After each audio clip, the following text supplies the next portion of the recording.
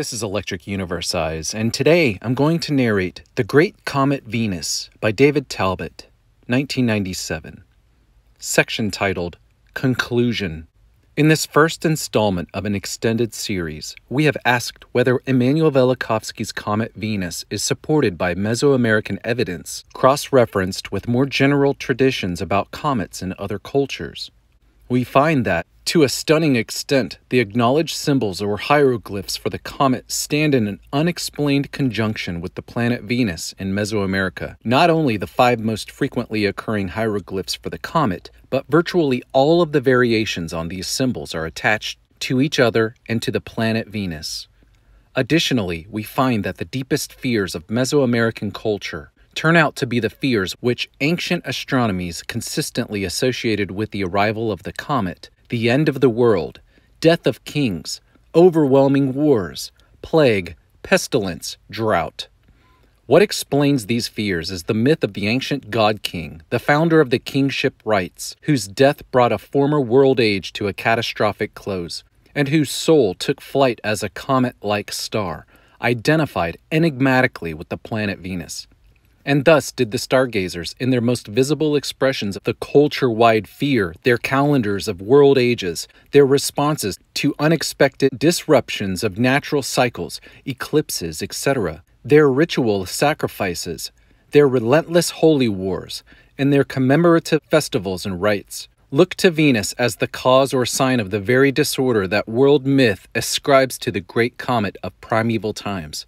In the course of this review, I have suggested more than once that an entirely new approach to ancient myth and religion is warranted.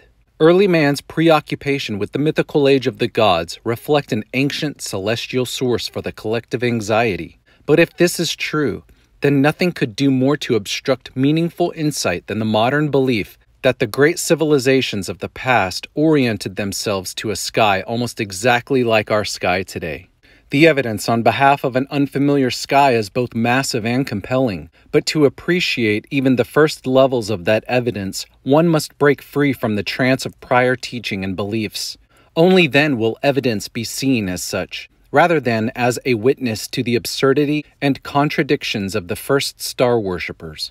Our proposed Great Comet Venus takes us beyond generally acknowledged comet symbolism. It says that, by virtue of its history, Venus eventually shed its cometary tail and settled into a peaceful orbit.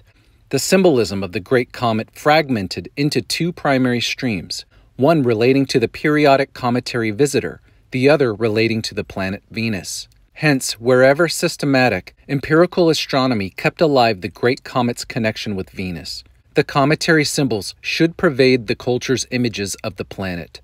If the thesis is correct, it could not have been otherwise, so we are not surprised to find in Mexico the 5 universal glyphs of the comet attached to Venus. It should not surprise us either that the planet Venus was, in 100 different ways, the regulator of the fate of kings and kingdoms in Mexico. The great comet did determine the fates of the king's celestial prototype, the God King, remembered by every ancient civilization as the first in the line of kings.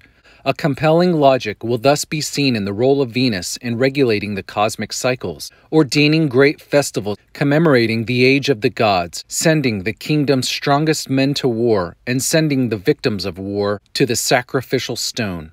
And even in the tempered rituals of daily life, the keeping of the sacred fire, the morning sweeping of the shrine, and other rites too numerous to mention here, one discerns the ever-present memory of a world falling into confusion, but rising again in the drumbeat of the Dawnbringer. When Bob Forrest said that he could find no direct historical reference to the Venus comet, I believe he spoke from conviction. But since the language of myth was the language of the first civilizations, every civilization fails Forrest's test. There are no direct historical references to the age of the gods, because that age precedes historical chronicles. Did the events suggested by consistent mythical expression and ritual acts of remembering actually occur? Given the nature of the language involved, the sheer scale of evidence is stunning, and one wonders how the Mexican star worshippers were supposed to have told us something more about the catastrophes without a crash course in the King's English or astronomy lessons from Carl Sagan. Thus, the imperative need for cross-referencing when taking up such issues. No approach that isolates each evidential fragment, explaining away that fragment without explaining parallels and converging cometary images, can remove the Venus-comet issue. And in this sense, Forrest's analysis breaks down completely with the very first instance cited.